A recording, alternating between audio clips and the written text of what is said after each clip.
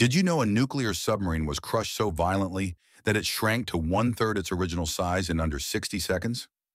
The USS Thresher was conducting a routine test dive in 1963 when disaster struck at 2,400 feet below the surface. At that depth, water pressure reaches 1,100 pounds per square inch. When a single pipe burst inside the submarine, seawater flooded the engine room instantly. The crew tried desperately to surface, but it was already too late. The immense pressure found every weakness in the hull. Sonar operators on nearby ships heard the horrifying final moments.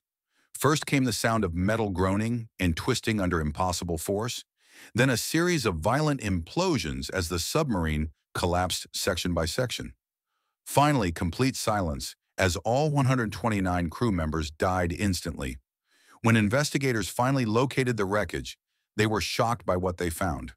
The submarine had been so completely destroyed that no piece of debris was larger than a telephone book.